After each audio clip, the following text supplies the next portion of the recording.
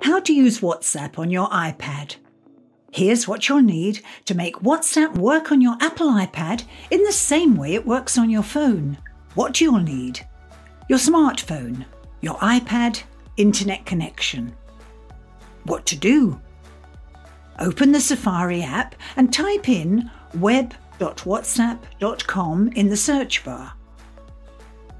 A web page with a large QR code will appear on your iPad screen. For the next step, you need the phone you use for WhatsApp normally rather than your iPad.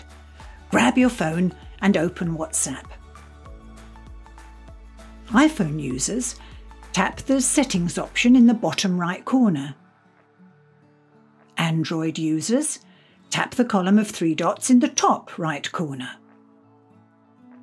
Dismiss any other notifications on your phone and you should see Link a device. Tap that button. A camera view will appear on your phone. Turn on your iPad screen if it has gone to sleep and hold the phone so its camera can see the QR graphic within the WhatsApp web screen on your iPad. Scan the QR code. Once the QR is recognised, the classic view of your WhatsApp conversation should appear on your iPad.